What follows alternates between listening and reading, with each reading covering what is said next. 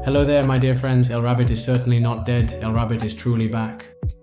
And I'm bringing you all the latest updates in this video where we'll take a look at the new operating system they've just announced. First, let's watch the launch video for this OS 2 operating system announcement and let's see what we now have on our Rabbit. I've already updated the Rabbit, so I'm going to show you everything. Stick around if you want to see it. Alright, so here we have the Rabbit announcement, and as you can see, OS 2 Plus Creations is the new thing they've released.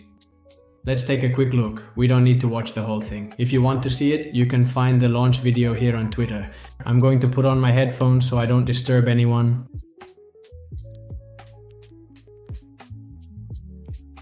Alright, here. Basically, they're talking about everything people thought about the Rabbit and how they've completely changed the concept people had of the device. This person here is Jesse Liu, who is the CEO of the company. He has been heavily criticized because before this, let's remember, they were involved in the whole NFT thing.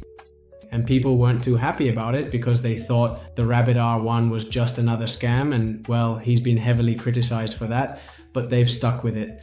Honestly, they've kept going for over a year now, and they're about to launch the operating system update, which we hope will be a good thing. Let's skip ahead a bit in the video so I can show you. What is it that they've released?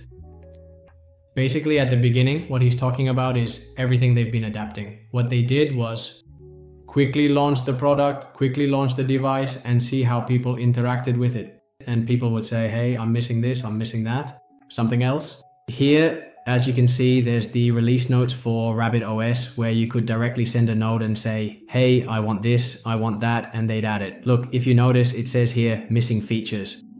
And it listed the things that people needed. And it's true that they've been adding all of these things over time.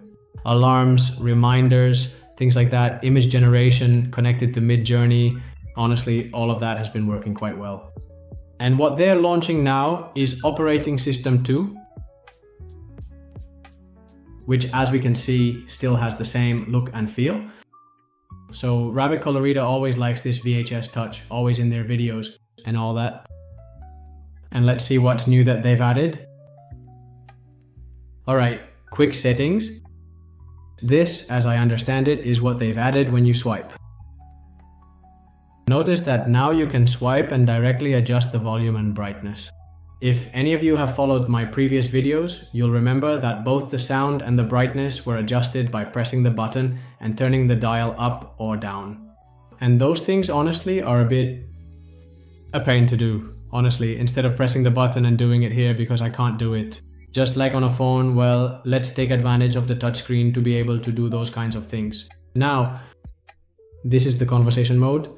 They've added the option to enable or disable the volume so it's not always on. So instead of always replying with audio, you can have it directly in text. And besides that, they've managed to significantly reduce the latency. In the end, it's connected to the OpenAI API. And what we had before was super slow latency that took about 5 seconds to respond to anything. When on a mobile device, it was already super fast. Now this responds much faster and much more efficiently. All those features we had before, like having to tell it, open the Spanish to English translator, now we have all of that as little cards, like a drop-down, like a menu that you open and it appears, just as we see here on the screen. If there's something you don't want, a card you want to discard, like remove it, right? We swipe to the side, just like on a phone, and that's it, done.